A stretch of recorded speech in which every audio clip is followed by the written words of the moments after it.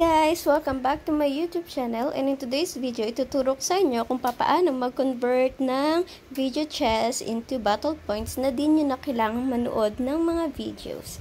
Okay, so let's go first to live settings and make sure that your live setting is turned off. Okay, so we will turn it off.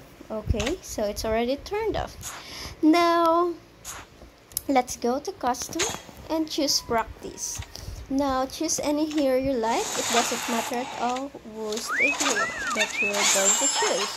Now, here, as you can see, the game is loading. Now, it's time to turn off your Wi-Fi. So, it's already turned off. Okay, so the game is now loaded. Now, here, as you see the settings. Okay, then click quit. Okay, quit.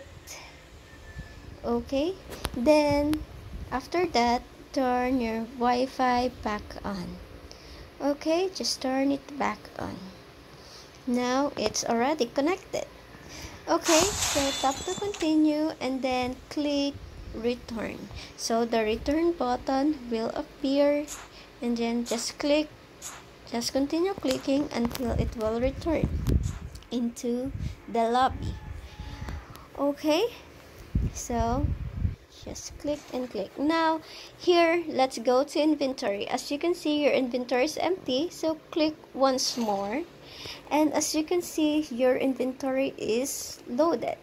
Okay, so as you can see, I have a video chest here, so I will use, and you can see there's a negative and positive button and the max button, so it means it will be converted into battle points. Now click max if you have a lot of video chests. Okay, so the maximum is 99, so just click whatever amount you like, whatever video chest, and then click, for example, I will just click 1 and then I will choose OK. Okay, so it will be converted into battle points. So here, I'll click OK,